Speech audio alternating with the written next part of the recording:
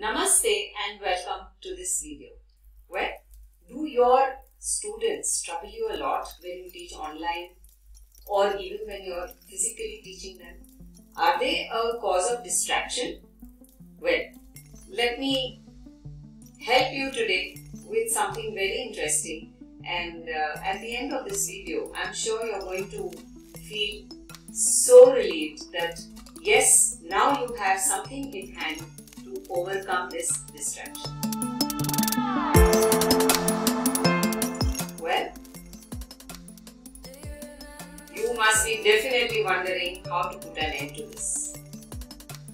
Well, hi friends, I am Roma Joshi, fondly called Roma Ma'am by the teachers whose lives I have touched so far.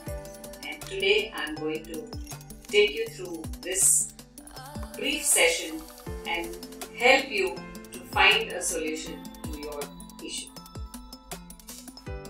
I am going to share 3 very handy tips with you right away. Want to know what they are? Well, I am also equally eager to share them with you. Tip number 1, attention grabbers. Now, what are attention grabbers? You know, sometimes when you are doing something different, suddenly people just, turn and stare at you. Well, why do they do that? You grabbed their attention. So, this is very simple, teachers. You just need to find that one moment through which you can have all the eyes of your students on you. Now, this is something which you will have to work towards and discover for yourself, and I would really be happy to see you sharing your ideas in the comments. Tip number 2 is energizers. So, where do we get our energy from? Good question, isn't it? Think about it.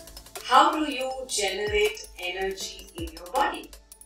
Just the way as you do it, you can create energizers for your class and see that you energize your students at regular intervals so that they don't get bored in your class and they are all ears, all eyes and all brains with you for those 40 or 45 minutes that you teach them. Tip number 3, using hand signals.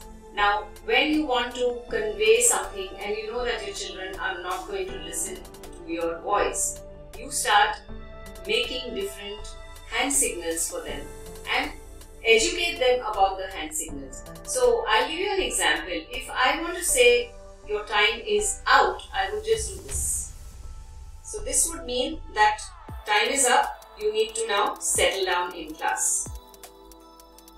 This is just one example. You could create so many on your own depending on the kind of audience that you have. Well friends, wasn't that absolutely simple? I think it is very simple. So get started, share your ideas in the comments. I will be waiting to hear from all of you with all those lovely, innovative, creative, different ways of handling distraction in your classrooms. So I will see you in my next. All of you stay safe, stay at home, don't venture out unless it is absolutely necessary. Take care of yourselves and hope to see you soon in my next video. Namaste. Won't you just stay?